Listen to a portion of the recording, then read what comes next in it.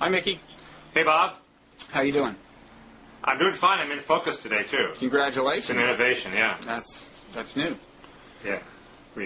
Well, listen, I've been traveling all day, just got off a train, so I'm woefully underinformed. You're going to have to be our guide to everything. For starters, there's an Iraqi election coming up, apparently. Right. There's an election tomorrow. There are two interesting issues, it seems to me. The issue of how well the Sunnis are going to do turns out to be not as interesting as I thought, because I didn't realize that unlike the previous election, this election, they've carved the country up into legislative districts. So the Sunni areas get their numbers of districts, whether they turn out or not. It obviously affects who gets elected, who turns out, but it's not like the more Sunnis turn out, the more representation they'll have. Really?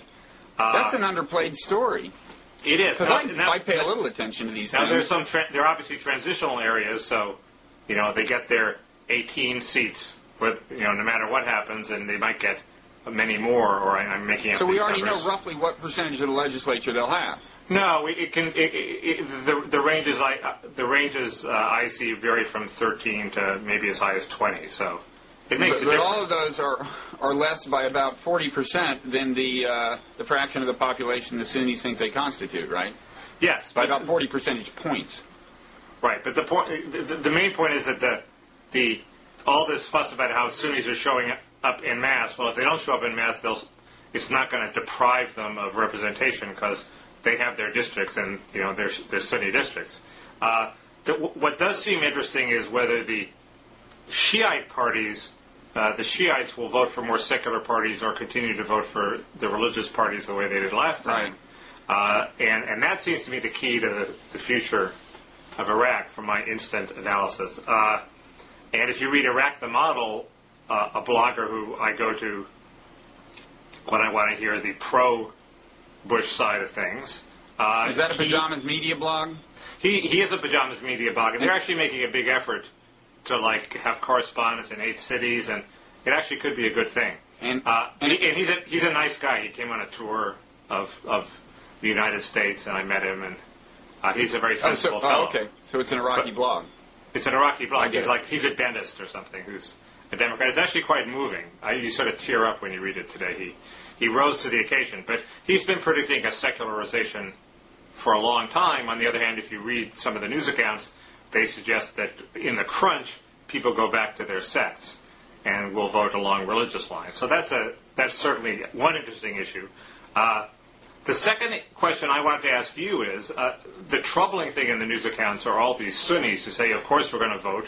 We screwed ourselves by not voting last time, but that doesn't mean we're going to stop the insurgency. It's a sort of a guns and ballots strategy where the two aren't incompatible. And I was sort of hoping that there's some dynamic by which these insurgents are fooling themselves, these Sunnis are fooling themselves that once they get involved in the electoral process, there's a dynamic that takes over that will get them more involved and get them to put down the gun. Well, I think in a way it's a hopeful sign that supporters of the insurgency are voting, because what you want ultimately is an attachment between the Sunni representation in the political process and the insurgency. That's the only way you can have any kind of negotiated end. And the alternatives to a negotiated end don't seem to me all that wonderful. You mean so you have something like Jerry Adams being in Ireland, where he's the political face, and you negotiate with him, and that's right. I think initially you want some people in the legislature who speak highly of the insurgency. And people will feel that their voice is represented, and in fact, the more strident they are, the more attached they'll feel to the politician. Yeah, I hope that there's that dynamic. But wouldn't you, as the author of Nonzero, predicting an ineluctable world historical march toward democracy, don't you need some sort of mechanism like that? That's sort of a whirlpool-like thing that draws people into democracies? You mean like that linkage between the insurgency and... Like the process by which these insurgents think that they're just voting for today and they'll go back to being rebels tomorrow. But in fact, 2 years from now, they'll be... Yeah, I'm not sure it's no always... longer be rebels. Yeah, whether it's self-delusion on their part or they actually understand the long-term picture, I think it's a good thing that you have this alignment of sympathies.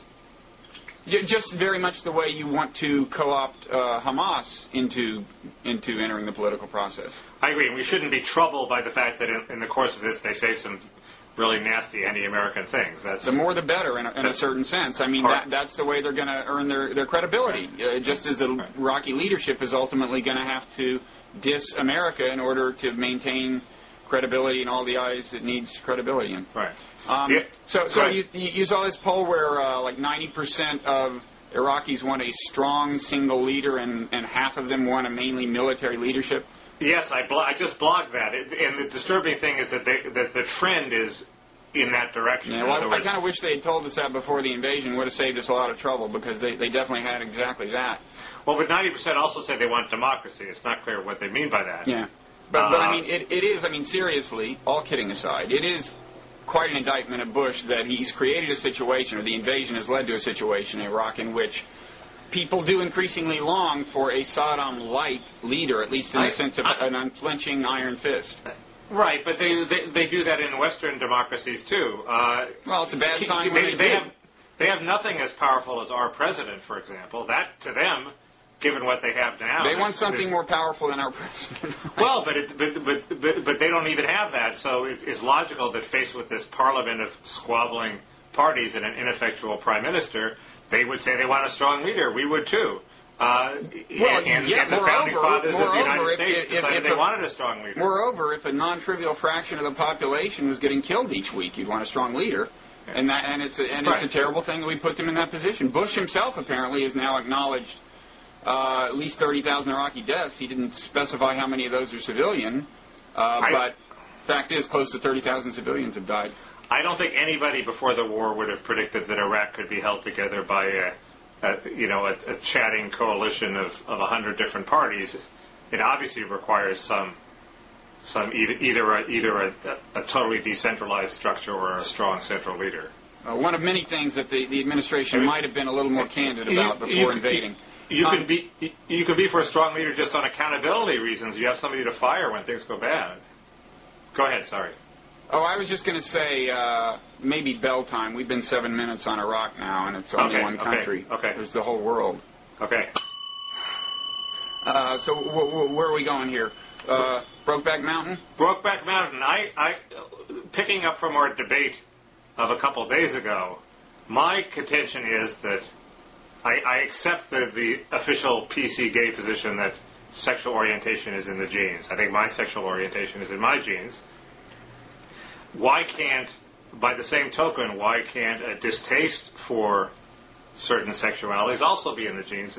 It could in principle, but whenever you posit that something is in the genes in a Darwinian sense, in the sense of being an adaptation, that is to say, the inclination was preserved through natural selection by virtue of being conducive to the perpetuation of your genes, you want to come up with a plausible scenario. It's the easiest thing in the world to come up with a plausible scenario. If you're attracted to men, you're going to spend more time chasing after men, less time chasing after women, and you're going to have a harder time getting your genes into the next generation. Well, it's totally a Darwinian strategy to only be interested in women. Mickey, I'm not saying not being attracted to men is not, the more or less standard state of males in our species for clear reasons. But when you start talking about like a revulsion, I'm not talking about a deep-seated revulsion. I'm talking about a visceral surface revulsion. Okay, it would tend to steer you away from forming alliances that are not conducive to getting your genes into the next generation, as homosexual alliances are not.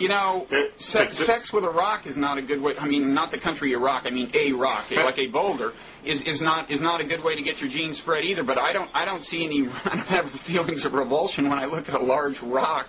I mean, all I have to do is not feel lust when I look at it, and that's enough for Darwinian purposes. And there's a sense in which you can imagine an inclination of being almost, at least championing homosexuality, even though you don't participate in it. I mean, on Darwinian grounds, you certainly wouldn't expect people to have males to have a natural tendency to discourage it or to, persecute gays, because when you think about it, the more gay men, the better for a heterosexual man. If you imagine like a hunter-gatherer community, 100,000 years ago, there's 10 eligible men, 10 eligible women.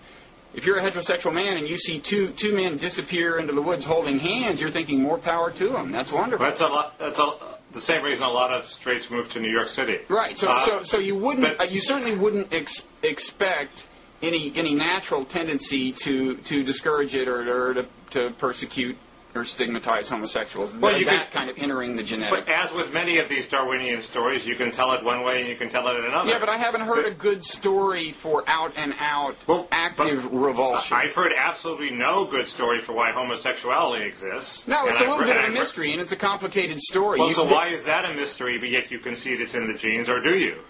Do you think homosexuality is not in the genes? I take people at their word. There seems to be some kind of behavioral genetics evidence, but you got to remember a couple of things. One is that the environment we live in is so different from the environment that we evolved in that the fact that certain genes that some people have leads to certain inclinations in a modern upbringing, in a modern environment, does not mean that it would have led to that same inclination in the environment of our evolution, okay? So it's an example of how something could be, it's only one example of a dynamic by which something could be genetic and yet not be a biological adaptation. Not everything that's genetic is a Darwinian adaptation.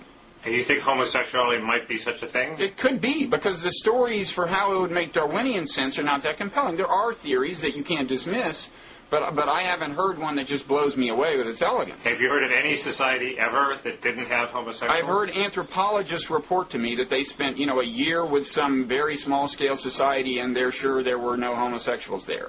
But it's hard one to prove. Yeah, it's proving. You'd have to have some pretty pervasive monitoring of behavior, even in a small-scale society, to prove it. Yeah. I'm skeptical. Another good example is depression. Unipolar depression appears not to be something you find much at all in these more traditional societies, whereas bipolar is. And yet, there's some genetic correlation with unipolar depression, but still, unipolar depression per se is a product of the modern environment, even though some people's genes happen to dispose them to it. So you think both homosexuality and homophobia might be modern expressions of genes that did not express themselves that way? I'm not saying homophobia is in the genes at all. You're the one who's saying that. Right. So, but no, I agree with that. But if you're saying you trust me at my word, that it's... No, I'm saying I take gay people at their word, or, who say, look, this was so deep, this felt so deep, so early, although even that doesn't establish... I think I had a pretty early antipathy toward having passes made at me by men. Well, that's a different matter. That's not the same as watching two men kiss. Although, look, I admit... I feel, this is, I guess, politically incorrect, I feel slightly queasy when I see two men kiss, but... Yeah, well, that's all I mean. Right, but I don't think it's in my genes, and I think I would be desensitized to it if I saw it more, and certainly if I had been brought up in an environment where you saw it more. I mean, it's just speculation. You could be desensitized to anything.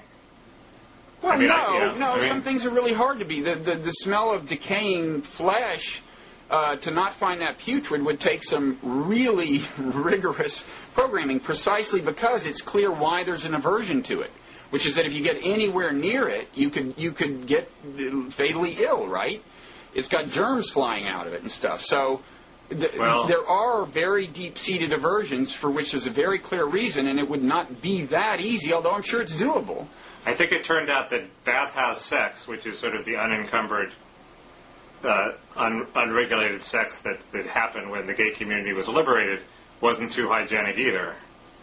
Witnessed the rapid proliferation of AIDS. Well, sure, but again, that's something that was not that way in the environment of our evolution. So we didn't develop an adaptation that kept us away from that. Whereas decaying flesh would have been. Bob, I'm going to deploy the moose now. Okay, the moose is Pinch Sulzberger's symbol of the unaddressed important issue. It's sort of the elephant in the room, except it's a moose. And here it is. And the moose is... So now we're going to get really candid and we're going to get really candid. Unflinching. When was anal sex ever sanitary? In the environment of our evolution, there was no antipathy to anal sex because somehow it was clean then? What there was. I'm not even the one who said there was homosexuality in the environment. I just don't know. But But there wasn't AIDS in human populations. But there are germs. I mean... Well, there's germs that can be transmitted, heterosexual. There's germs that can be transmitted by shaking hands. People do it. What I will say... I think the moose is back you in a corner here. What I will say is that I think maybe the producers and marketers of Brokeback Mountain agree with you that a gay love story is not going to sell, because I saw Heath Ledger on the Charlie Rose show. And Charlie Rose, Heath Ledger's the lead actor. Charlie Rose says, "What's this movie about?" And he says, "It's a story of forbidden love." And I'm thinking, man, would you care to elaborate on the kind of forbidden love? And no, he wasn't. He went on and on and on and didn't mention the fact that it was about gay men. Now, it could be that there is. I think there actually may be an earnest belief among the people involved in this movie that it is about universal love. I mean, later Heath Ledger said it's about two souls who fall in love, who happen to be men. Now, first of all, at that point, he was acknowledging obliquely that it's about gay love. And secondly, I mean, he said it with kind of sincerity. And Ang Lee, the director, had just been on, and and by the way, he seemed to me like a very winning kind of person and a very sincere person. And I just got the sense from this pair of interviews that there was this ideology that kind of pervaded the production of this movie, and that they actually do think of it that way, as a story of universal love, which is a defensible metaphysical position. Well, that's fine, and it's certainly the ideology that's pervading the spin, because they're in danger of getting politicized, which is a historic box office death. If somebody feels like they have to be a good person, go see this movie, they tend not to go see it. The movie seemed pretty moving to me in terms of the plot outlines I read. The question is, I just don't want to be guilt-tripped if it fails at the box office. I don't think it says that America is homophobic, and you know that if that column isn't already on Frank Rich's Save Get Key, it will be soon. But you think it does mean that America is homophobic, but that homophobia is natural. Isn't that your position?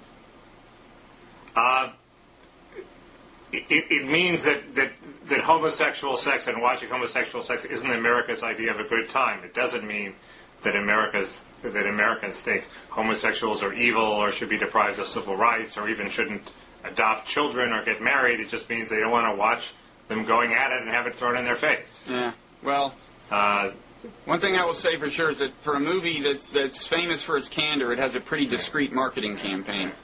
Well, you had me pinned there. I'm amazed you let me wriggle out. Okay, I got to ring the bell here. The moose is temporarily satisfied. What next? What next is torture, I think. Because there was an article the piece by Mike Kinsley picking up on the Charles Krauthammer versus Andrew Sullivan debate that everybody was talking about last week. If you remember, Charles said torture was a monstrous evil, but yet despite its being a monstrous evil, he wants to carve out two exceptions. Andrew Sullivan says, let's have a flat ban on torture, but while winking and accepting that it's going to be violated when push comes to shove, in the famous ticking time bomb case where if you torture somebody, you stop a nuclear bomb from going off in a city. Kinsley weighs in and tries to take on the ticking time bomb case and doesn't even accept it as an exception. I found his article well written but unpersuasive. I don't see how you get around making an exception in the ticking time bomb case. And he's forthright against Andrew, saying, look, if there's an exception, we want to codify it. We don't want to pretend it's not there. We don't want to be hypocrites. Well, I think, first of all, one favor that almost everyone who's written about the Krauthammer piece has done for Krauthammer, I haven't read Andrew's piece, but everything else I've seen has failed to point out that Krauthammer says that you should torture someone to save a single life, a life of one soldier. You should torture someone. So he establishes that in principle, you have to buy the ticking time bomb scenario. Wouldn't you torture somebody to save 1 million people? You say yes, and he says, ergo, you must torture someone to save one person. There's absolutely no logic deployed. He doesn't in even say ergo. He just slides into it as if it was a seamless web of logic. Right. And it's like, I just can't believe that's not getting more press. That should almost exclude him from the realm of rational discourse. It's so nutty. I mean, it's so extreme. Do you know anyone else who's saying that you should torture people? Well, there are people who go way beyond Charles Krauthammer in terms of torturing people. So what, to save half a life? To save somebody from skinning their knee or something, you should torture somebody? How can you go beyond torturing somebody to save one life? A combatant held by, an Israeli soldier held by the enemy and about to be killed. He thought you should be able to torture to find out his whereabouts. You could have there's some people who were tortured for random civilians who we don't know, are in danger of being killed. You can think of a lot of less severe examples. I haven't heard anybody be that explicit quantitatively and be more extreme than that. I thought Instapundit's post about this was actually a little more interesting. He agrees with McCain. He's in favor of a ban on torture.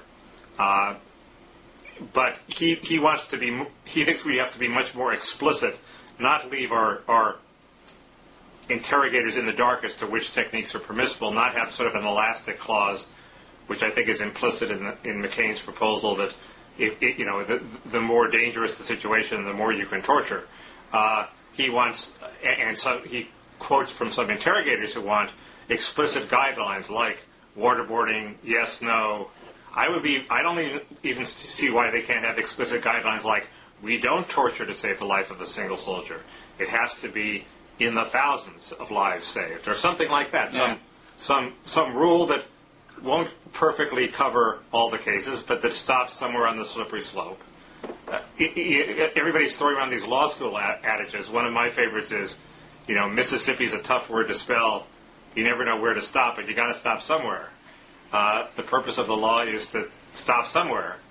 And if we had a law that said, look, if it's in the triple figures, we don't torture. If you're saving thousands of lives, then you can do X, Y, and Z. If it's a nuclear bomb, you can do, even more. And making that explicit would be useful. Yeah. I'm in favor of explicitness, and I'm in favor of setting the threshold very high, like near the actual ticking time bomb scenario where you're saving hundreds of thousands of lives or something. But there was a piece of news a few days ago that is bad news for torture advocates such as yourself. It was this New York Times story about the fact that apparently one of the key pieces of misinformation that helped get us into the Iraq War was a byproduct of torture. There was this Al-Qaeda guy. This is before the Iraq War. We had sent him to Egypt where he was to be interrogated. And apparently he understood why it is America sends people to places like Egypt to be interrogated, because it was out of fear of physical abuse that he came up with this fake story about there being a connection between Iraq and Al-Qaeda. And this became like a major bullet point on the administration's PowerPoints for getting us into the Iraq War. So torture sometimes yields bad information. It also sometimes yields good information. It does, let me finish. We only found out about one of the big Al-Qaeda plots to blow up airliners over the Pacific because a guy in the Philippines was worried about we told him he was about to be tortured by Israelis, and he was so terrified that he started blabbing. That was good information. That information checked out. We convicted people in New York on the basis of that information. So did that actually prevent an airliner from being blown up? It told us about how Al-Qaeda worked, and we convicted a bunch of terrorists on the basis of it. Let's say it did. We don't have all that much information. Let's stipulate that it did save a whole airliner. The case I'm talking about, torture led to us getting into a war that's killed 30,000 Iraqi civilians and created a complete mess in the Middle East. Well, the line of causality is a little... I mean, Bush was determined to get into that war whether this guy but the main point I would make is that often when I think you argue for it, and other people do, the way they put it is look...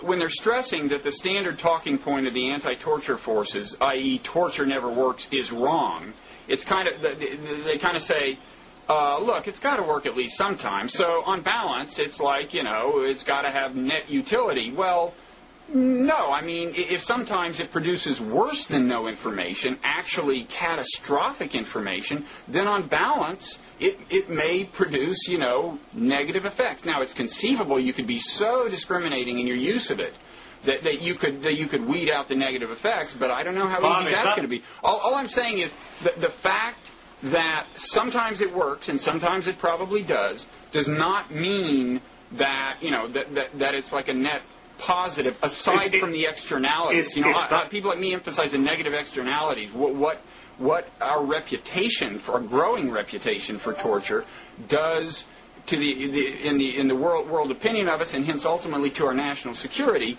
And I'm just saying it goes beyond those negative externalities. In terms of the information produced, torture may be a net negative. Bob, it's not like if this guy hadn't come forward with this bogus story, Bush would have said, "Oh, well, let's leave Saddam Hussein alone."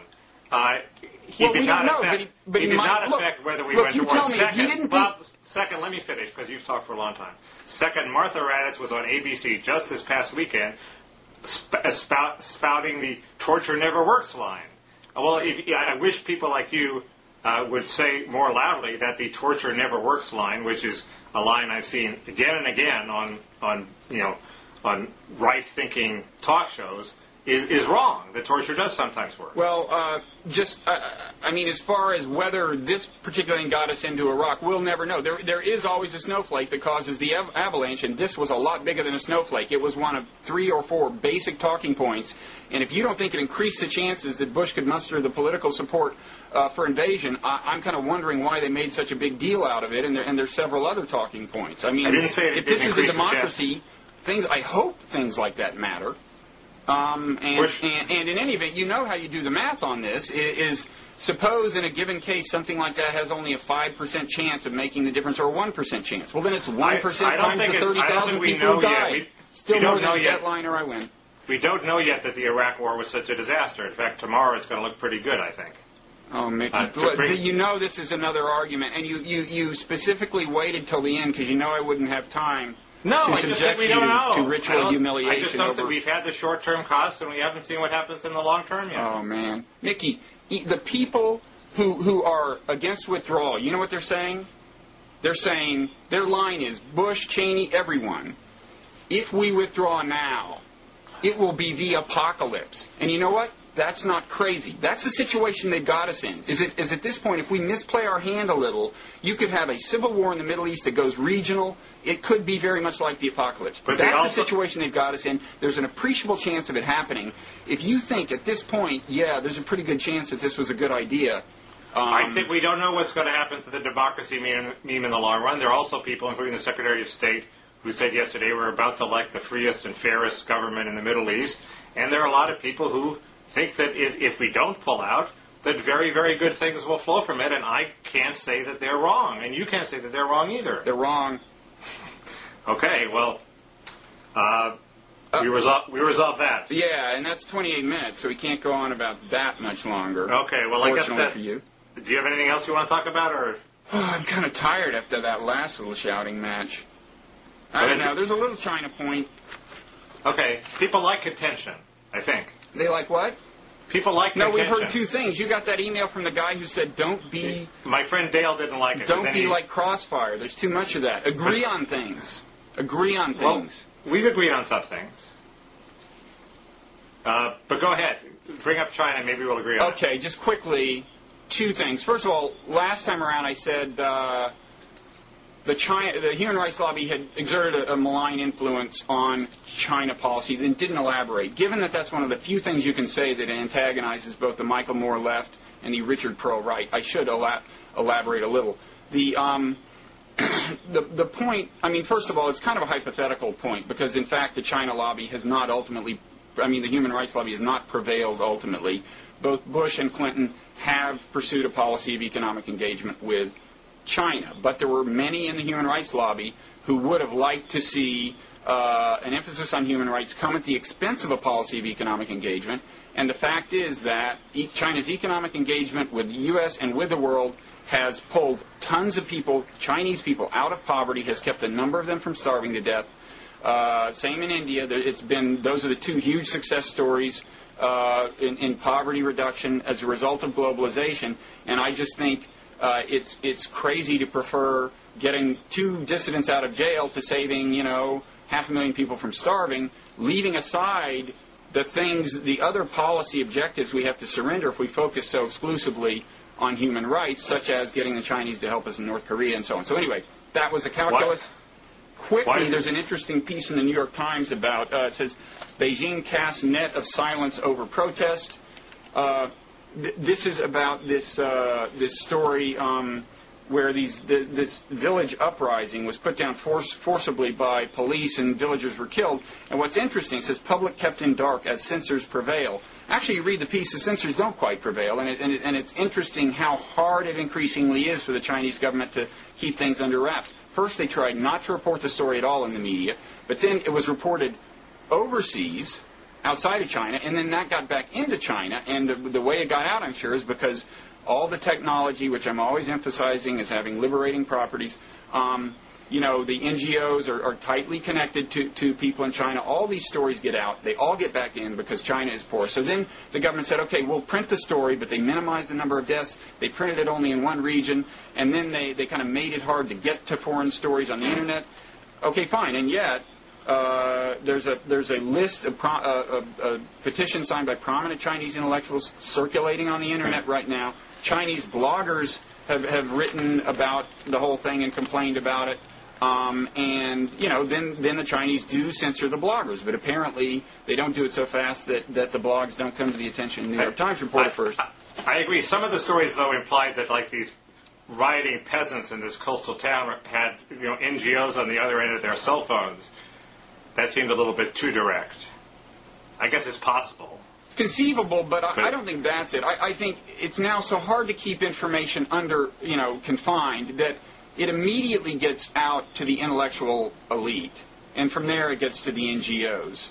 I mean, I just talked to somebody who came back from Saudi Arabia, and he said all the kids there have these cell phones with that do video, that they actually have better cell phones than we do, and they take videos of politically consequential things and then send them by Bluetooth to friends and so on. It's really, I do think it's just we're watching the demise of authoritarianism. Maybe they're doing that to us. What do you mean?